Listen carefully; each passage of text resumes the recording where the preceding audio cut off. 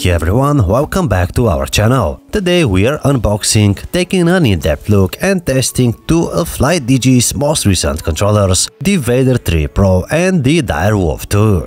So the Vader 3 Pro, priced at $79.99, offers the complete package, like Hall effect triggers and joysticks, 6 extra macro buttons and microswitch XY, A and B buttons. The Direwolf 2 costs only $39.99 and packs all the essential features. Both controllers are compatible with multiple devices including PC, Nintendo Switch, TV, Android and iOS mobile devices. So without further ado, let's get started with the unboxing. First, let's check out the Direwolf 2. As I said, this model is priced at $39.99 and it's one of the entry-level controllers by FLYDIGI. The controller arrives in a sleek matte black box with minimalistic branding. We find a user guide, warranty card and what appears to be the USB wireless dongle. Next we have the USB-C cable for charging. The controller has 800 mAh battery which offers around 15 hours of playtime. And here we have the controller itself. Now the first impressions are that it feels substantial, neither too heavy nor too light. We have the well-established asymmetrical thumbstick design. It ensures comfortable grip during marathon gaming sessions.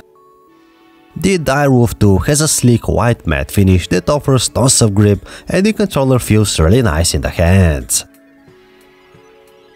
So for the XY, A and B buttons we have silicone membranes, which actually feel quite alright. They're not too mushy to the press and we'll see how they feel in some actual gaming later in the video. Next, moving on to the thumbsticks, which I think are the highlight here. They use long-lasting and precise Hall effect sensors, which completely eliminates the stick drift issue that most of the controllers inevitably face after a while. The movement feels fluid and the joysticks are not too stiff either. The blue rings you see here are anti-friction wear-resistant rings. At the center we have the power button and the function button. Next we have the hybrid 8-way D-pad, which is excellent for fighting games like Tekken for example. The D-pad is slightly raised as you can see. Buttons are actually very sensitive, it does not require a lot of pressure to press them down. On top we see the select and start buttons. Moving on to the bumpers and triggers. The bumpers use standard membrane buttons while the triggers use Hall effect linear sensors. They are extremely precise, the motion feels very smooth and fluid without too much resistance. On the back we also find two extra back buttons. Those are macro buttons and are fully programmable. There's also a switch for the 3 connection modes: wired, Bluetooth and 2.4 GHz wireless mode with the provided USB dongle.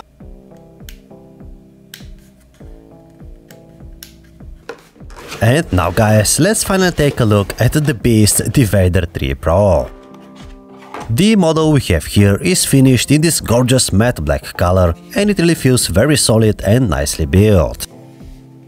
There were times where third-party controllers were a synonym of poor quality and questionable performance, but the Vader 3 Pro absolutely shatters that notion into million pieces. I've used the controller for quite a few games and we definitely got a lot to cover. So let's get started. First we have two extra macro buttons at the front just below the XY, A and B buttons. Those are labeled C and Z buttons which have mechanical switches.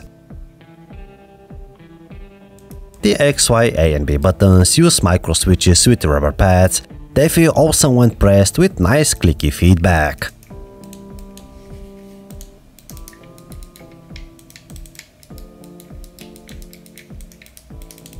The thumbsticks use upgraded Hall effect sensors and the movement is just so smooth and effortless.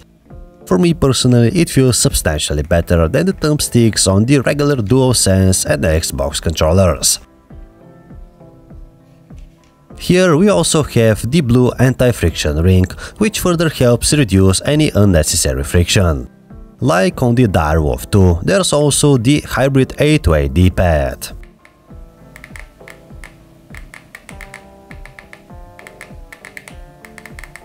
Moving on to the back of the Vader 3 Pro, where we got tons of stuff going on. First, there are 4 more fully mappable back buttons, labeled M1 to M4. Here is a toggle switch for the 3 connection modes. And now here's the interesting part. The triggers use Hall effect sensors, which are great with 9mm travel distance. But if you flip that switch, the triggers turn into 0.3mm ultra short key travel mouse-like fire mode.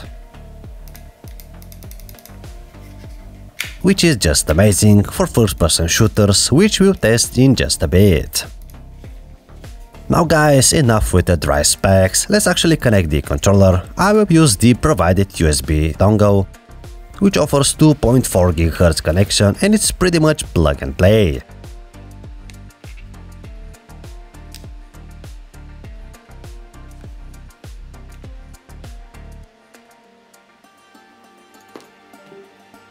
You can use the controller without the FLYDIGI Space Station app, but I've downloaded it as it offers tons of customization options to take full advantage of the controller's capabilities. From the app, you can easily remap buttons, configure the turbo mode function, adjust the rapid fire rate and create your custom macros. You can also make different profiles and quickly switch between each other. Furthermore, you can customize the thumbsticks, the gyro as well, and the triggers too.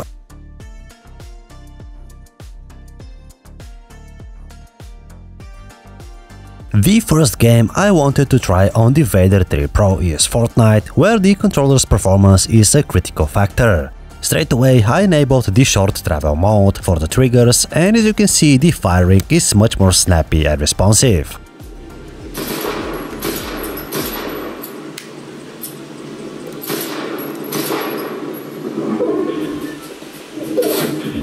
The Vader 3 Pro is equipped with Hall effect thumbsticks, which are known for their precision and durability. This technology reduces the thumbstick drift and provides a more accurate response, which is crucial for aiming and executing quick maneuvers in any game.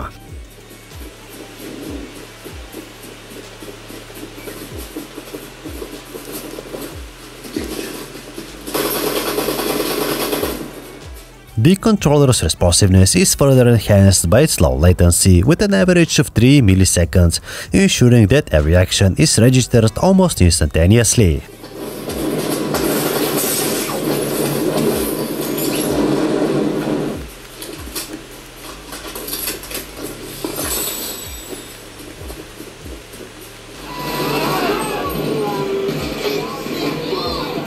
The Vader 3 Pro controller is a solid choice for GTA 5 gamers as well. Its build quality, performance and customization options make it a versatile controller for almost any game. While the gyro features may not be directly supported by GTA 5, creative players can find ways to incorporate them in an enhanced gaming experience. The controller's design and functionality aligns well with the diverse gameplay elements of GTA 5, making it a recommended accessory for any serious players. As for the more budget-oriented Direwolf 2, it also performs really well. Yes, we lack some of the more premium features like 4 more macro buttons, microswitches for the X, Y, A and B buttons and the 0.3mm short travel triggers, but for its price it did really great.